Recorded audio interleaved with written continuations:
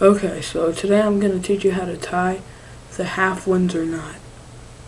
Okay, take your tie, good and light to medium sized necktie. Put it around, make sure that is 12 inches above your waist.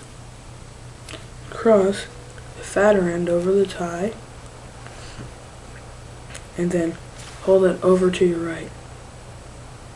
With this, you're going to want to go up through the loop so you get nice and backwards, like that. With this done, you're going to want to go across and make a bridge.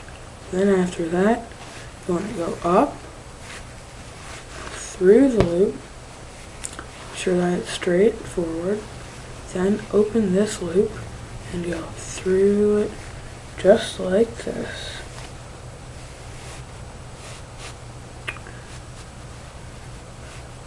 Pull these, make it more triangular.